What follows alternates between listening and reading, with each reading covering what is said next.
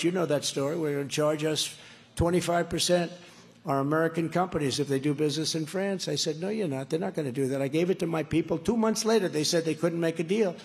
I said, I'll make a deal. I called up the head of France, you know, Macron. Do you know Macron? He's a very nice guy, Macron.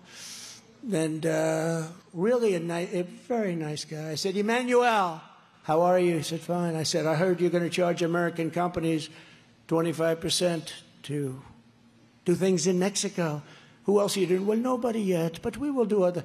I said, no, but you're not going to do it, Emmanuel. You're not going to, no, Donald, it has already passed. I said, well, you better unpass it, because if you don't unpass it, you're going to pay a 100% tariff on all wines and champagnes that are shipped into the United States starting tonight.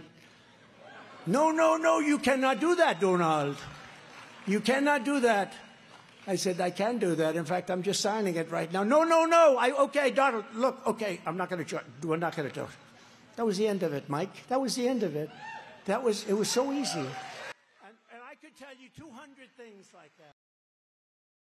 I said, if you don't take that tax off, I'm going to tax at 100%. I'm going to tax every bottle of champagne and every bottle of wine that comes into the United States or France. And I know that's a soft spot for them, right? That's like a soft spot. And he goes, no, you cannot do that. That is not fair. I said, that's okay. You got 5 minutes to tell me yes. And after that, I'm sorry. Calls me back in 5 minutes. We have agreed to do that. We are taking off all of the... I did that in about 4 minutes. If you add it totally up. My guys were working on it for 2.5 months and getting nowhere.